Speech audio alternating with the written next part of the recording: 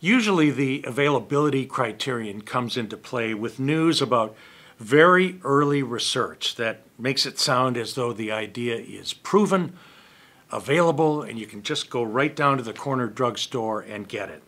We'll often see journalism that sounds more like marketing when it predicts that an idea may soon be available or may soon be approved by the FDA. You know what, to writers, journalists or public relations writers, I would suggest leave the crystal ball at home. Leave the marketing phrases at home.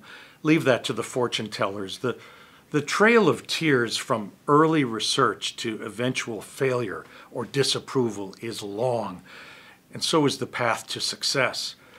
Another aspect, though, of the availability criterion, when you hear about a new device or a new procedure being used in your community hospital, ask yourself, well, what's the availability of trained personnel, all the other people who need to have a hand in this?